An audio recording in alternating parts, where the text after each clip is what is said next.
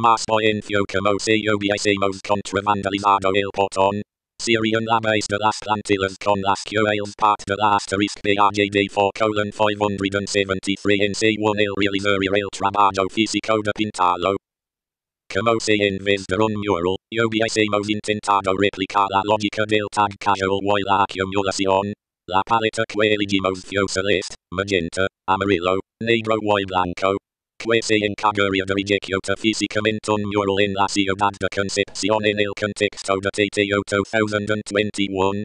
Asterisk BRGD 4:573 en C1 el se presentó así como una convocatoria latinoamericana para conformar de una brigada muralista virtual.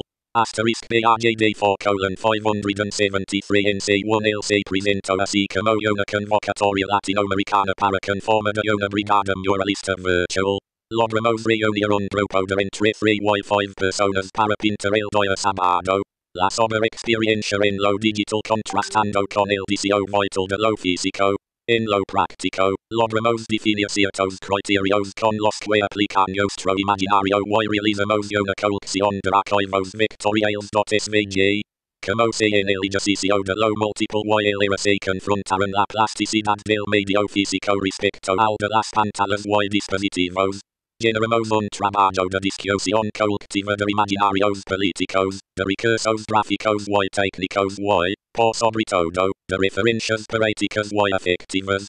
Más info como si hubiésemos contravandalizado el portón. Como si en el ejercicio de lo múltiple y el se confrontaron la plasticidad del medio físico respecto al de las pantallas y dispositivos. Que se encargaría de ejecutar físicamente un mural en la ciudad de Concepción en el contexto de TTO 2021. Asterisk BRGD 4:573 en C1 el se propuso como una secuela de Asterisk BRGD 4:scroll.